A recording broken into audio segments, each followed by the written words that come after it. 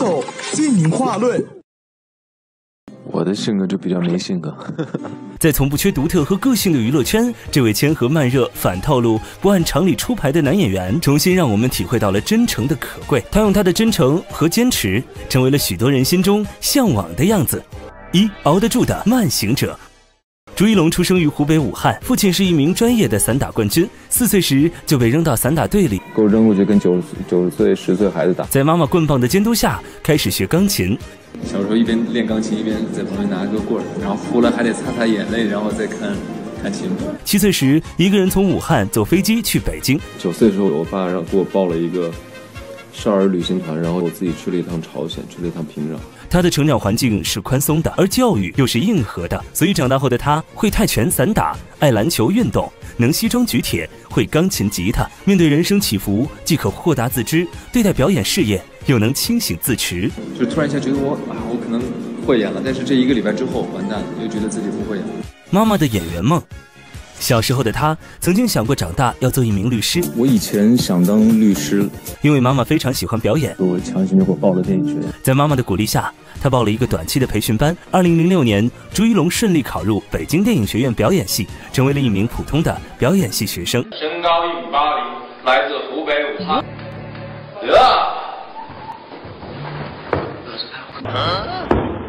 普通演员初成长。一如所有普通的表演系毕业生一样，毕业之后，他到各地建剧组，和同学们一起打印资料。哪里有剧组招人，一群人就坐车去排队递资料，等待着后期的多轮面试。2009年，朱一龙出演了首部电影作品《再生缘》，后在《周末王刚讲故事》中参演了近20部数字电影。虽然大多都是不起眼的小角色或片段式的表演，但作为一个刚毕业的学生，拿到一个角色还挺难的。刚进入这行的时候，你没有权利去挑选角色。对，所以你面对什么样的角色，只能说是就自己的初心是什么样，我怎么想办法把这个角色完成到我自己心里想要的那个样子。正是这寂寂无名的蓄力和积累，才让他有机会慢慢走到了观众面前。10年蛰伏，难凉热血。在拍过3、4年的数字电影后，他开始重新审视自己表演定位，调整了演戏的方向，走出舒适圈，开始多方面的尝试与探索。在自己不断努力争取下，他得到了一些和优秀演员、同行前辈拍戏的机会。这段尝试和经历给他赋予了很大的韧性和张力。家宴中混世小魔王冯豆子，情定3生中痴情清冷的池瑞，新萧11郎中翩翩公子连城璧，芈月传中从懵懂少年到深沉帝王迎击，新边城浪子中悲情的红尘刀客傅红雪，都是这段时间积累下的作品。2014年11月，他主演的民国爱情剧《情定3生》首播3台联播，播出期间收视一路飙升。该剧获得2014年 BTV 年度收视贡献奖、中国电视剧上海排行榜盛典中获得最受观众喜爱的电视剧奖，于2015年1月获得亚洲影响力东方盛典最具潜力男演员奖。2016年7月，他主演的古装武侠剧《新边城浪子》在北京卫视首播，凭借傅红雪一角荣获南方盛典最佳男主角。傅红雪是朱一龙投入很深的一个角色，那个从大漠黄沙中走出来的复仇少年，刀出鞘便见血，他悲情苍凉，孤独决绝，所以剧本中人物台词很少，很多时候要通过肢体、眼神和表情去传递内心情绪。为了演好这个角色，在不拍戏的时候，朱一龙会把自己关在房间里，感受角色的内心活动。在烈日黄沙的银川拍武打戏，埋沙坑、吊威亚、吃沙子、受伤都是常有的事。说起行云流水、干净利落武打戏份背后的辛酸，他也总是云淡风轻。这一路他走得并不轻松，追过马，受过伤，起起伏伏，有过短暂的热度，也因此获得了在当时而言算比较好的机会和角色。但之后参演的作品播出后，依然没有获得很好的反响，参加的几个电视剧选角也没能实现合作。他似乎又重新陷入了前期的停滞期，争取过很多次，也失败过很多次。他渴望得到能和更多优秀的团队合作和学习的机会。他持续的去面试，跟导演表达自己的想法。他说，编辑那条短信可能得花1天时间，我从早上起打第1行字导演你好，其实心里想怎么还能更委婉一点，以及更诚恳一点，然后说的别攻击性太强，或者表现得太急切，知世俗而不世俗，知世故而不世故。他也有一道底线，在他看来，求别人似乎是件挺丢人的事，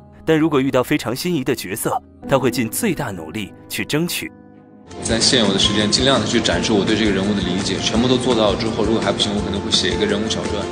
或者去表达出我很喜欢这个角色。但是当这些事情我都做完之后，如果这个角色还不是我的，我就放弃了。熬得住的慢行者，我觉得还是能熬吧，世界上只有一种真正的英雄主义，那就是在认清生活的真相后，依然热爱生活。而朱一龙先生一直是那个怀揣梦想、仰望星空的人。他自认表演没有天分，勤能补拙是他看来唯一可以踏实走下去的方式。因为你没有时间、没有生活、没有沉淀，你很难去丰富一些角色，就得脚踏实地一步一步的从生活中吸取你的表演，然后在作品当中去把它呈现出来。2. 厚积薄发的体验派。初见沈巍，一眼万年。2018年是时间回馈这个白羊座大男孩而立之年最珍贵的礼物。朱一龙主演的网剧《镇魂》开播，剧中他一人分饰3角，温文尔雅的沈巍，克制压抑的黑袍使，暴力自摧的叶尊，而朱一龙也用自己扎实的表演功底，将3个性格迥异的角色画出了一条清晰的分割线。这是朱一龙作为一名演员的信念感。《镇魂》开播短短数日，朱一龙演技派、宝藏男孩、居老师，微博讨论量、粉丝量以破竹之势指数激增。为 Linkage 寻艺艺人新媒体指数榜，朱一龙首次破9，百度指数从6月13日的5937一路飞涨，6月23日达到6.1万。而播出期间，《镇魂》微博全网阅读量110.4亿，讨论量1674.4万，占据网剧榜 Top 1， 播放量 Top 1。截止收官日，播放量破28亿加。他的热爱和坚持终于被大家看见了，蜂拥而至的邀约，空前的流量曝光，潮水般的粉丝都向他涌来。就看见大家很喜欢我的话，我会很感动，我会觉得哇，大家喜欢我。但我有时候想，那可能这辈子有这么一次就可以了，就是感受一下就可以了。如果你是个演员，你没有办法一直在一个大家都认可你，而且人无完人，我不可能一直表现出来都是我最好的一面，最好的，我肯定会有不好的东西，有演得不够好的作品，所以大家起起落落，我觉得是很正常的事情。最渺小的我有大大的梦。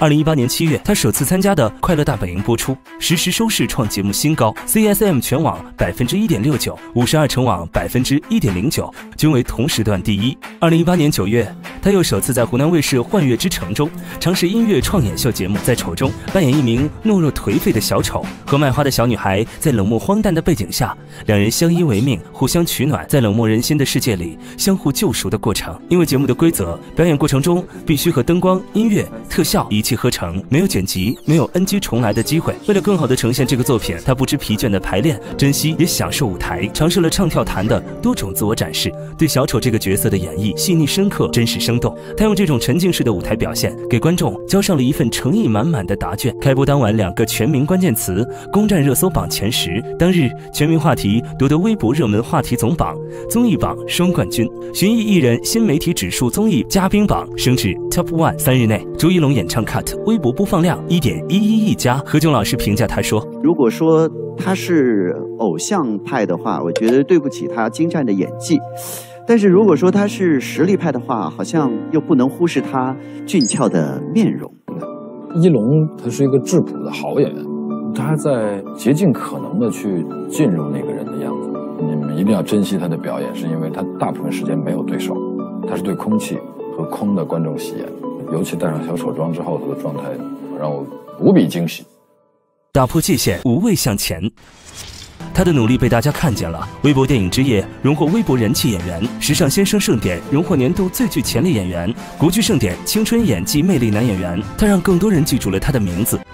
我不敢说自己以后能成为多么优秀的演员，但是我至少要成为一名合格的演员。年末，他第一次先后参加湖南卫视跨年晚会、央视春晚。在湖南卫视跨年晚会自弹自唱男孩，有人评价他说：“一身白衣，端坐于琴前，夏秋冬景依次置于手边。”他就是带来春天的少年。2018年这一段没有导航的花路，演员朱一龙初次走过。国民初恋小公爷，你一直叫我做小公爷，不然叫我一声袁若吧。朱一龙参演的古代社会家庭题材大剧《知否知否应是绿肥红瘦》在2018年12月末首播，2019年2月收官。该剧故事扎实，立意高远，撑起了整个故事的时代背景和基调，制作也是非常的考究精良，汇集了众多老戏骨和优秀青年演员，历经7个月的筹备、7个月的拍摄、9个月的后期，才完成了这部戏。剧中展示丰富的传统文化内涵，以及生存哲学和处世之道，也掀起了全民追剧热潮。播出期间，双网收视破2，34天 CSM 55城，省级卫视收视率第1；44天全国网收视率省级卫视第1 ，reupload 日播放量连续48天排名第1。其中播出的第28集《齐衡走廊哭戏》当晚收视2.1011%，创开播以来历史新高。他也凭借《知否知否》应是绿肥红瘦齐衡角色，首次入围了白玉兰最佳男配角。剧中朱一龙饰演小工业齐衡，他是封建社会阶级统治下文人士子的缩影。他的一生都被时代和命运推着走，从那个所经之处春风自生的齐家少年郎，到中耿迂直一腔孤勇的御史言官齐大人。他的每一场戏，你都能清晰地捕捉到他的成长和变化，并从这些片段和节点中加深观众对这个人物的理解和共情，赋予齐衡更多立体面。他真正走进了当时时代背景下人物的内心，让他有了生命和灵魂。后来我就发现他是一个自带优异体质的这么一个演员，他真的是既具备现实主义的特点，又具备浪漫主义色彩的表演能力或者气质的演员。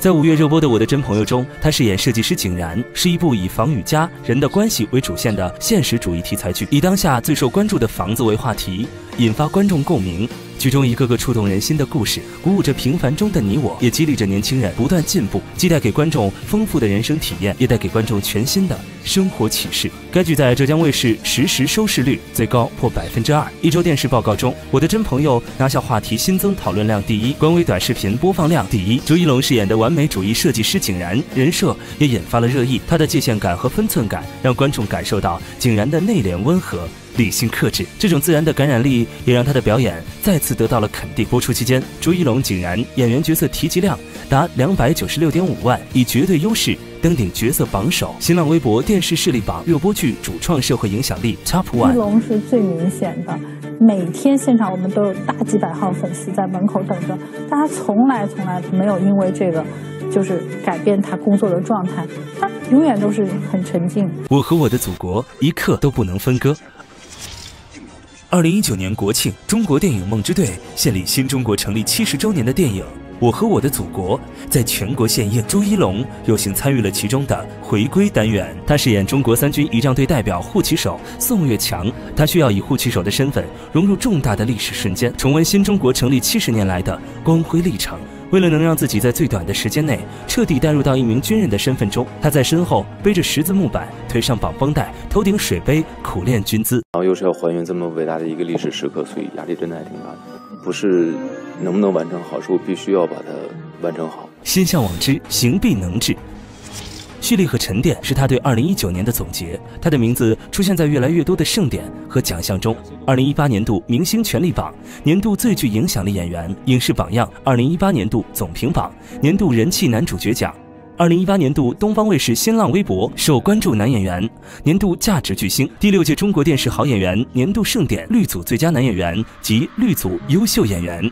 赤子不负青云志，携手共作追梦人。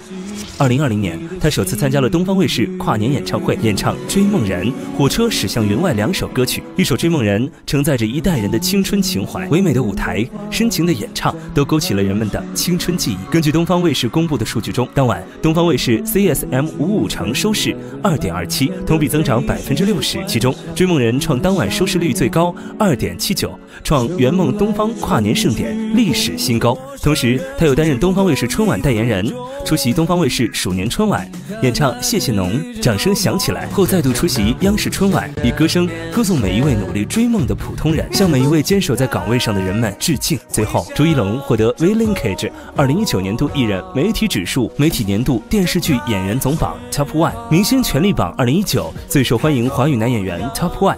在1月18日播出的阅文原创文学风云盛典中，荣获超级品质演员。这每一项数据和殊荣，都是对他努力和付出最真诚的肯定。唯有守得本色，才能守得住品质；唯有守得住初心，才能日益精进；唯有守得住梦想，方能修成正果。3，从偶像到榜样，在自己的专业范围之内，然后尽量能给观众带来更多更丰富的作品，然后更好的人物，然后在荧幕之外，我觉得给大家带来一些正能量、一些好的引导吧。在他还没有被太多人关注的时期，就多次参与爱心一碗饭、爱无障碍、99公益、小桔灯点亮爱、新浪教育盛典输入计划等公益活动，用自己的力量去帮助更多人，聚沙成塔，一路同行。在逐渐进入更多公众的视线后，他逐渐把这种关注转化为更有意义的力量。从偶像到榜样，他用这种善举影响更多人参与进来。他担任芒果微基金公益大使、爱乐融聆听的爱心大使，捐赠爱心教室，资助贫困听障儿童的康复训练，资助心智障碍儿童康复教育及家庭支持。2018年12月，他发行了首本个人公益写真《Depart》，与公益并行，彰显榜样力量，向中国青少年发展基金会捐款100万，援建希望工程50所农村小学、欢乐体育园地项目及朱一龙曙光希望小学。2019年9月，担任了 WWF 世界自然基金会全球大使，先后前往纳米比亚开始了一场有责任感的旅行，来到四川都江堰龙溪虹口国家级自然保护区，带领我们共同探寻野生动物。2020年3月，以斑马手绘的方式登封4月刊公益刊，携手 Ella 世界自然基金会一起开启朱一龙从地球出发活动。他以参与其中的方式，呼吁大家一起保护野生动物，减少公众对濒危野生物制品的需求，呼吁人类保护美好家园，共同关注生物多样性。虽然不确定自己的力量是否足够，但依然愿意为保护动物付出努力和坚持。正能量榜样。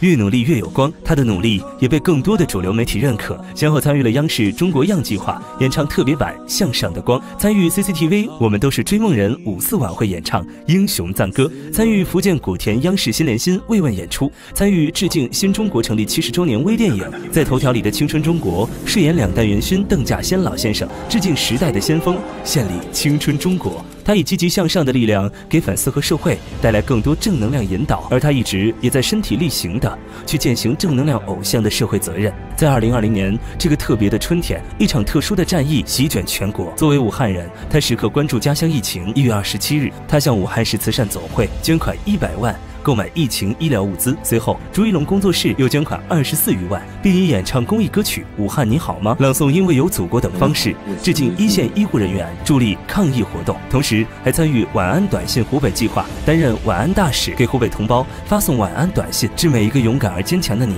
身在湖北的你，晚上好，我是晚安大使，湖北武汉人朱一龙。今天想对你说，穿过眼前的隧道，前方是南方春天的光亮。默念一句加油，晚安。静水深流，蓄力而发。人一辈子要为自己的热爱献身一次，才能不白走这一趟。30岁的朱一龙相信男演员的路才刚刚开始。32岁的他仍是赤子追梦人，从寂寂无名慢慢走到我们面前。他始终能保持通透豁达，在躬身自省中踏实前行，以热爱为光，以梦想为炬，不惧未来。期待他在表演路上能够创造更多未知的可能性，也愿我们每个人都能为自己的热爱倾尽全力。疯狂爱上吧，一起买了曾不敢说出的永远，现在我就兑现。无谓的荒唐，是为你爱过的疯狂，是爱上吧。我每天都在后悔，是爱上。你是你真爱过他顾侯爷吗？是爱上你了。